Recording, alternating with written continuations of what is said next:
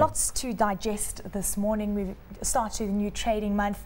We've also got that earthquake that emerged out of Chile, and this is expected to boost copper prices. In fact, all metal stocks are enjoying gains this morning. As far as I can understand it, there are two Codelco mines that are, remember, a lot of the mining region falls quite far to the north. So as far as I could understand, there were electricity supply problems at Anglo American's Los Broncos mine and then at two key Codelco mines. But the big ones further north, as far as I could understand it, were fine. But I guess it all goes back to how you're going to ship it out, you know, and if you've got less resources to deal with, and those resources are aimed at obviously cleaning up in the aftermath of the quake, then yeah, sure, certainly they're going to be. And I saw the copper price had already spiked in the futures market about 3.5%. Well, it's quite interesting. It is the world's biggest copper producer, but the question is the rally going to be sustained? Because it all depends on the demand that's going to be coming through from China.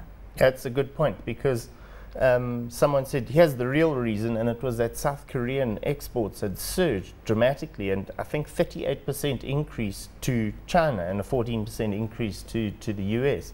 People are starting to say, well, check, here's the emergence of the Chinese consumer, and here's where the real demand is going to come from in years to come. So it was quite interesting that the two events coincided, and people are just attributing it to one specifically. But you must remember that South Korea exports plasma screens, you know, almost anything that an electronics fundi could want. And there's a certain amount of copper usage inside of those electronics. So interesting that some people use that story alongside the earthquake supply story as two reasons why copper prices going forward should sustain these high levels. Interestingly, still a long way off our highs, about 80 to 90 cents a US pound off our highs, per pound off our highs. So, you know,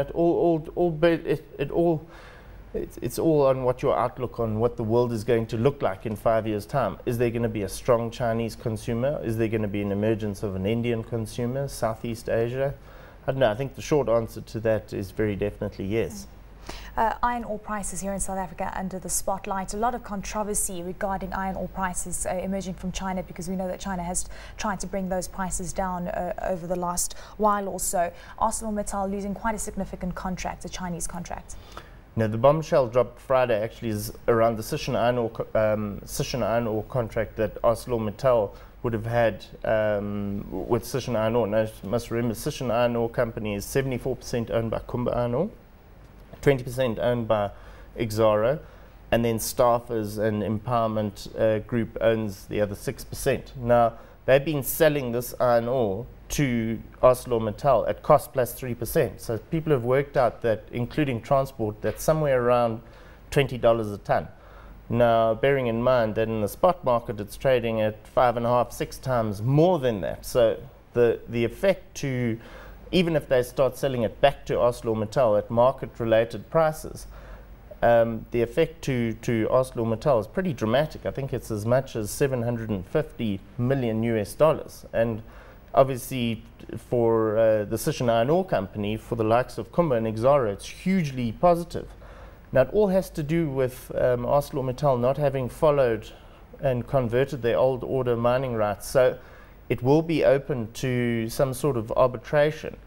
But if Arcellor Mittal don't get this contract renewed in the way it was, because of historical reasons, because as you can remember, all three of these companies were in some way involved in one company back in 2001, before the Kumba Resources and the Escor split. That's the predecessor to Arcellor Mittal. So you had to delve back into the history books to be reminded why there was such a stupid contract in the first place. As Barry Sargent from MineWeb, he said, the most bizarre mining contract anywhere in the world. Who would produce at cost plus 3%?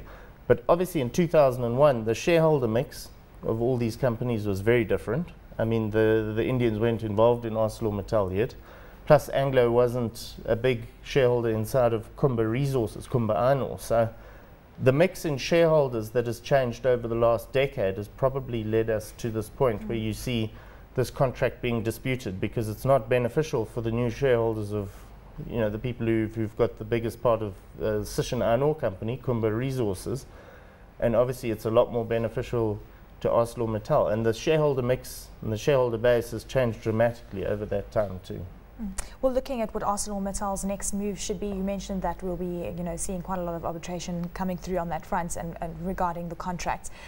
Where do you think this is going to lead to, Sasha? Do you think we'll be seeing an increase in those prices for Arcellor Mittal? Do you think that's going to be the way out? It has to be. I think it has to be, because you can't sit with such a preferential contract for an extended period of time. Even though Arcellor Mittal wanted to participate in the expansion of Sishen Iron Ore, because you must remember that that has ramped up dramatically, and again their customer base at Sishen Iron Ore has also changed. So much so that they're the fourth largest seaborne, Kumba Iron Ore is the fourth largest seaborne trader of iron ore. And of course it pales into insignificance when compared to Vale, Rio and BHP.